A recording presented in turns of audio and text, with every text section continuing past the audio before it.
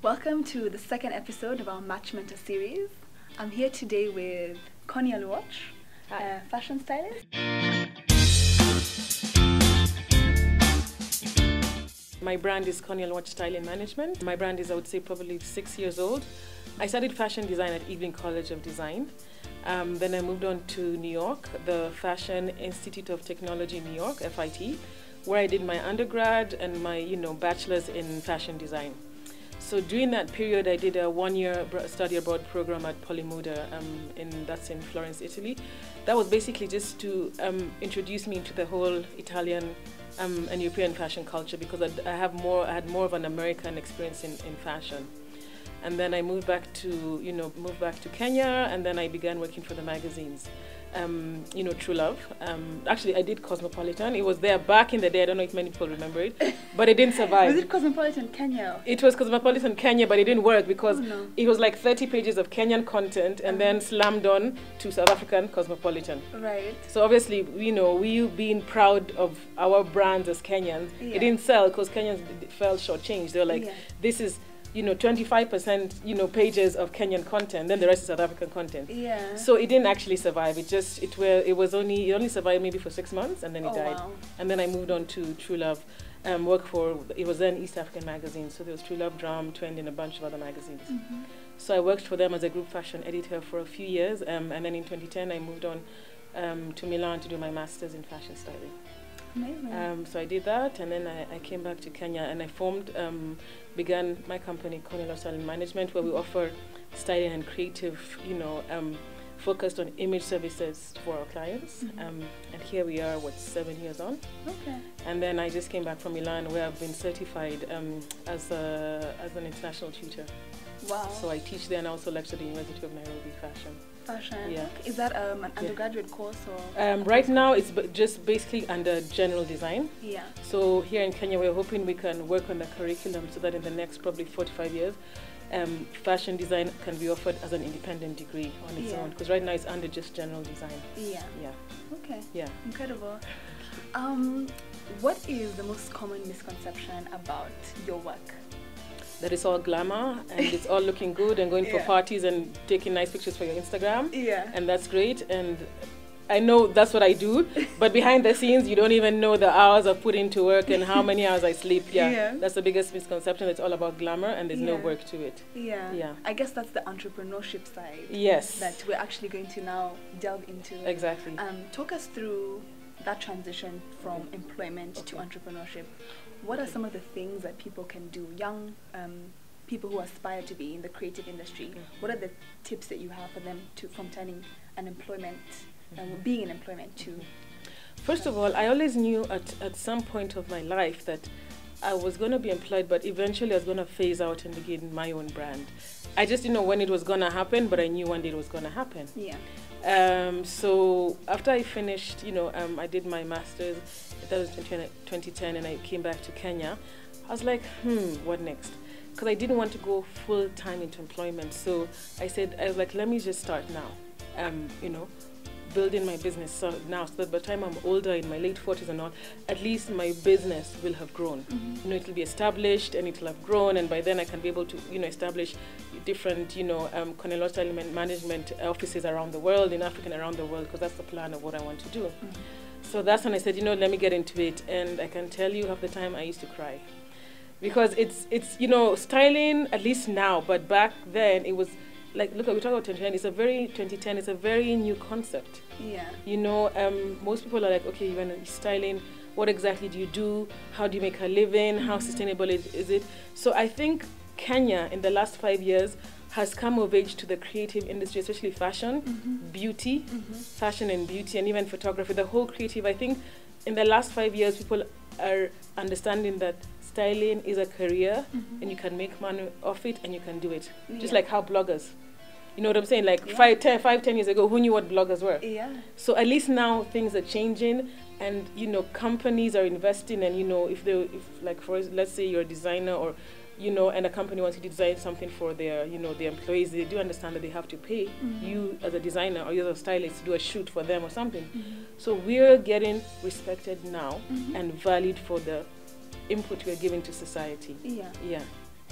And I think what I love to see about the creative industry, like if you look at fashion, for example, it's not just one angle. Like you can be a stylist, you can be a stylist, you can be a fashion photographer, you can be a blogger. Like there's so many. You can be a merchandiser, you can work in retail. I mean, the options are endless. You just have to decide what you want to do. And I always tell people, personally, I can't do everything.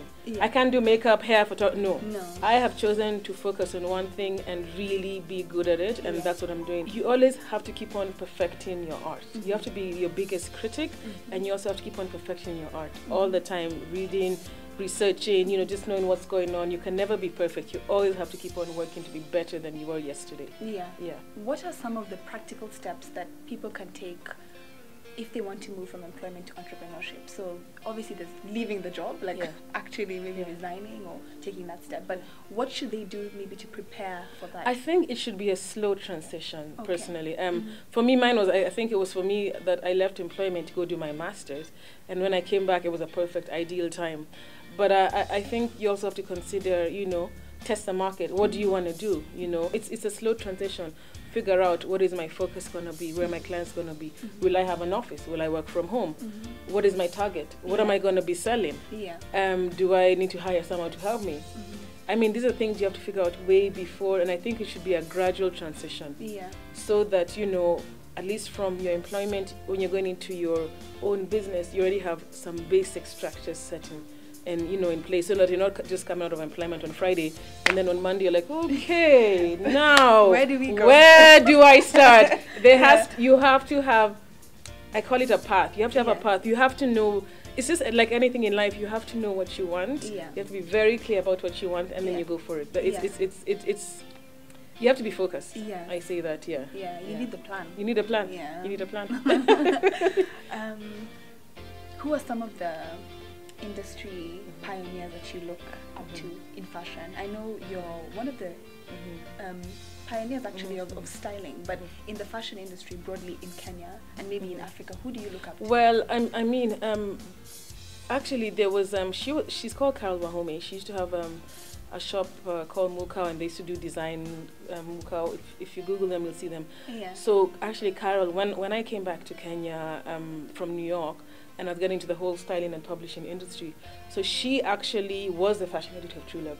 So she walked me through what, this is from Cosmo, the transition from Cosmo into True Love. So she walked me through, how True Love works, what the styling is, what the brand is about, and what the styling works for the, True Love magazine and everything.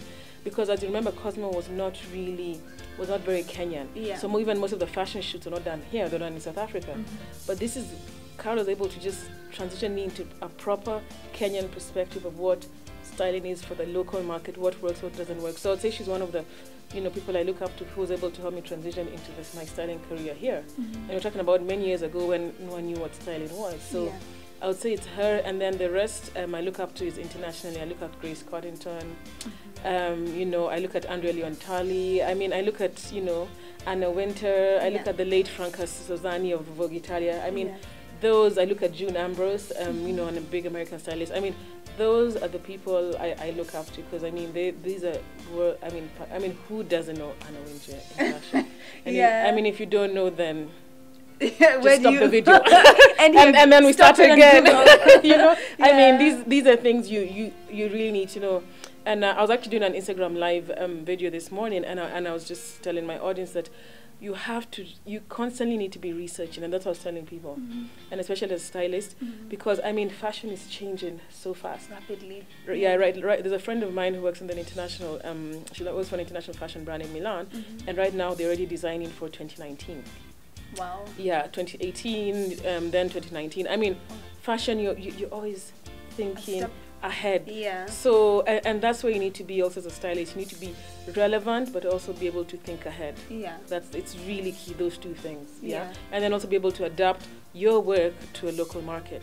If I was a stylist in Milan and I was doing maybe in something like Naivasha Warrior, and if I'm in Milan, I'm doing a shoot for that, people in Milan will be like, what's that? They wouldn't relate. But here in Kenya, you would relate. So again, your work has to be relevant to the markets. It's really key. It needs to speak to the audience. It needs to speak to your audience where you are at that particular time.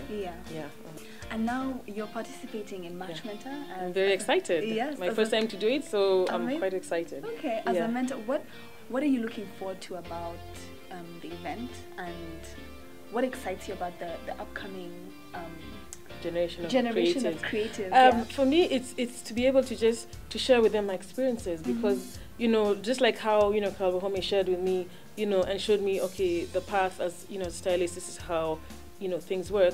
So now it's my turn to share with the next generation, because that's what being a mentor is about. I mean, I'm a teacher, as I said, and that's what teaching is. You're imparting knowledge to the next generation, and for me, I think that's the biggest thing you can do in your life.